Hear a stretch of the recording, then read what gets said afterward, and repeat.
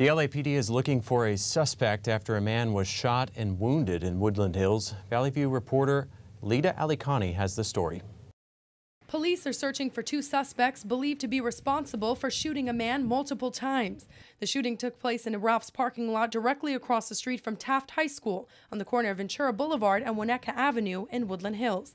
Police say an altercation ensued in the back parking lot and one individual pulled out a handgun and shot the other one multiple times in the torso.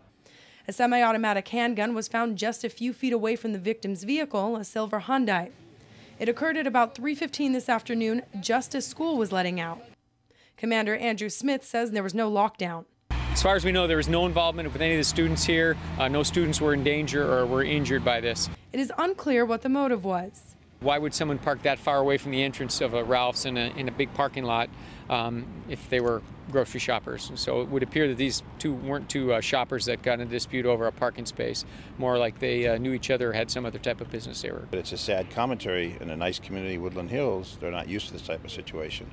So it'll have rippling effects throughout the community. Everyone will want to know what happened, how did it happen, what were the circumstances.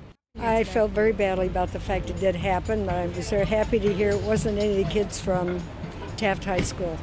Police say both suspects in their mid-20s jumped into a silver Infiniti G35 last seen driving eastbound down Ventura Boulevard. The victim was brought to the emergency room here at the Northridge Medical Center. The police cannot release his name, but they say he's male black in his early 20s. He's in stable condition, but there's no word on when he'll be released from the hospital. In the San Fernando Valley, I'm Lida Alikhani for Valley View News.